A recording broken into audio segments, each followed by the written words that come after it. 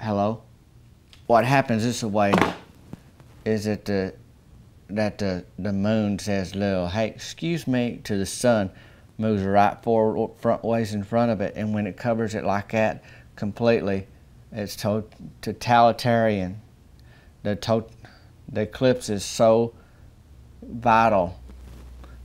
When the vitality of the eclipse happens, because it comes this way like this, and it goes that way, and the principality, when it's in principality like that, it looks like it's blocked, so that's why it got dark. If you want to see that line up like that, and tortellini just like that away, Tostito, it goes into Tostitos mode because it scoops in front of it like that away. When it completely covers it, he's moved into morality, and it's very moral for it to it's complete, so it's total, it's ecliptible.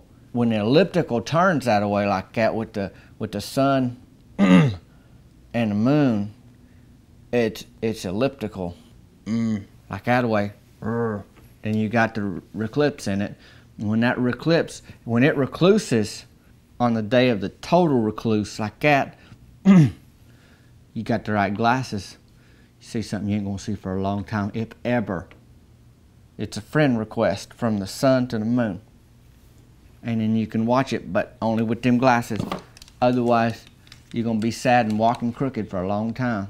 Because when that reclapse happens, when it reclines on itself like that, and it reclines like that, it's like a lazy boy. You flip a switch, and that moon goes back this way, then the sun goes back behind it like a lazy boy, and it reclotes.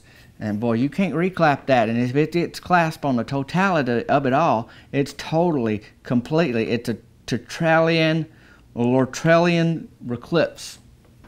So skip science class and watch this video because I laid it out. I got a lot to look forward to next time it comes around because I'm obviously prepared.